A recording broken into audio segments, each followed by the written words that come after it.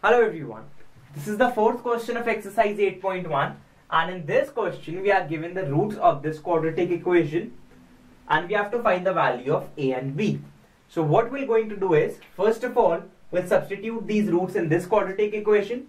We'll get two equations, we'll solve them simultaneously and get our required answer.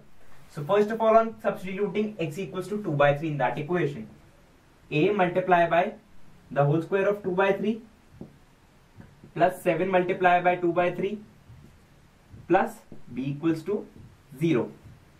So that will be 4 by 9a plus 14 by 3 plus b equals to 0. We'll take the LCM. That will come out to be 9. 4a plus 3 times.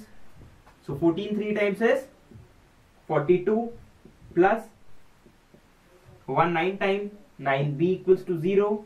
So the equation will come out to be 4a plus 9b equals to minus 42. This is the first equation. Now on keeping x equals to minus 3, that will be equals to 9a minus 21 plus b equals to 0. So 9a plus b will be equals to 21 and this is the second equation. We kept x equals to minus 3. So minus 3 whole square is 9a. 7 multiplied by minus 3 minus 21 and plus b equals to 0. Now we'll solve these two equations simultaneously.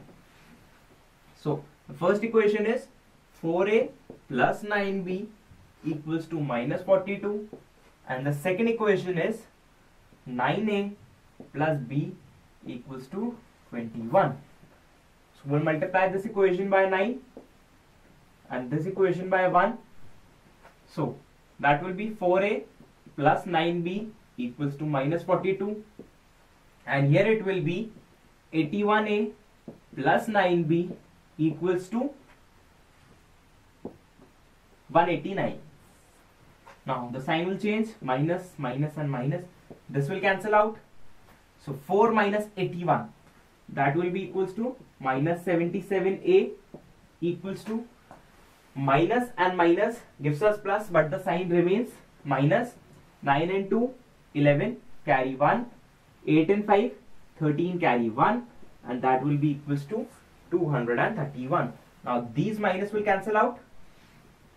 A will be equals to 231 by 77. That will be, what if we multiply 77 by 3? That will be equals to 231. You can do this. 77 multiplied by 3.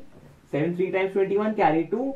7 3 times 21 plus 2 is 23. So a will come out to be 3. Now if a is 3, in this equation we'll substitute the value of a.